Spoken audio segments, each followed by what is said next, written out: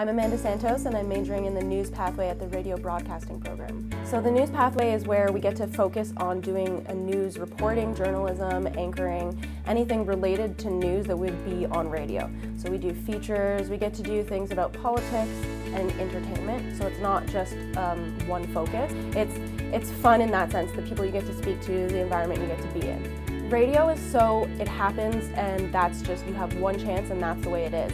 You write it out, once you're behind the mic and you're on air, that's it. There's nothing, you can't go back, you can't fix what you said. I can see myself doing this every single day. It's not work. Getting up and doing this isn't work. When you're on the radio, it's about the listener, it's not about you as the listener. So when I'm saying things, you cut out the I. You know, when you go out or when you're driving, things like that.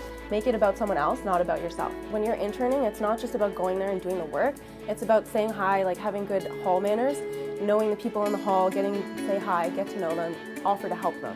And then that opens doors in different ways. I'm Amanda Santos of the radio broadcasting program, and I'm glad to be here at Class Act.